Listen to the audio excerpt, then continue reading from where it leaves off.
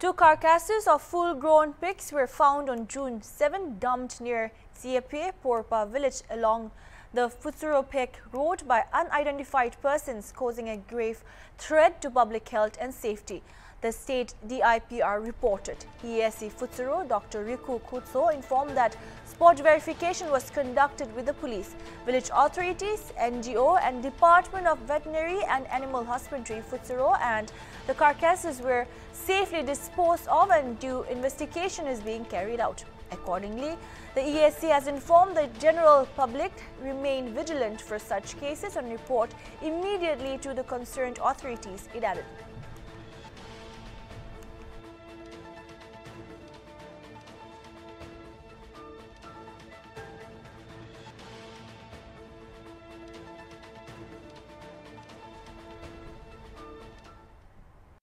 That's all we have for now. Keep watching Hornbill TV.